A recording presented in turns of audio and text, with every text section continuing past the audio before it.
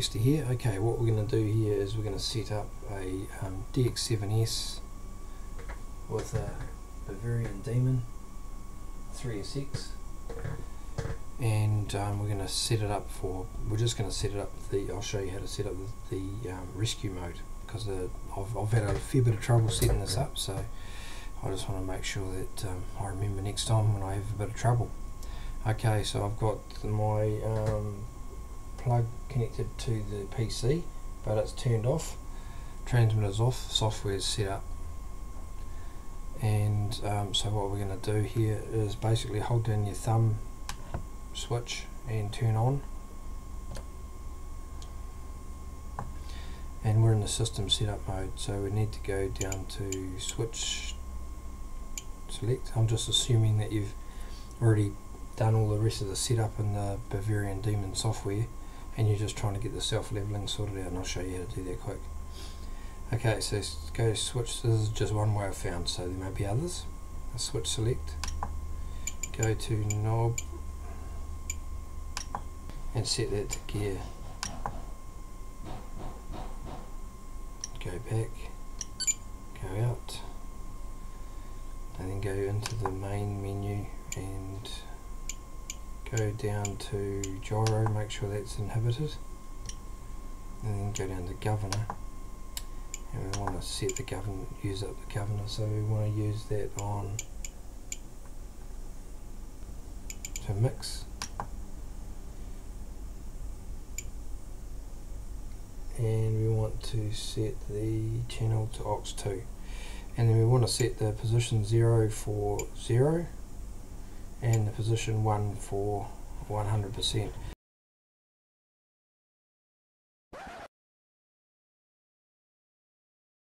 Now on mine I've got a little switch that I've moved over. It used to be the trainer switch and the gear switch. I swapped them over and then resoldered them as well, so this one's the gear and this one's the trainer now. So just a test to make sure that the switch actually functions, I'm going to press this button in and it should move the arrow down. As you can see, it does that every time I push that switch in. Right, now what we want to do is confirm that that setting has actually done the right thing. The reason I had set up knob in the main setup is so that I can run my gyro just for the first run of the helicopter on the knob, and then once I'm actually happy with the setup, I can then read the reading that I've got it set to in my monitor section, and then actually set the software up to do that, and then disable the knob back in the main menu area.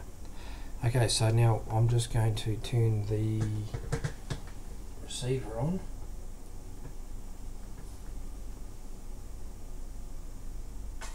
and that indicates a good sign to start with because it's amber, which means it's in rigid mode, so that's good. And now what we want to do is pull the trigger, pull a button, and it should go to flashing green, and it does. So that's engaged into rescue mode and then off into normal. Press the switch and back to the normal again. Okay, so that's working. So now what I'm going to do is go into the software and we'll just go to the diagnose tab and we'll just try that button again,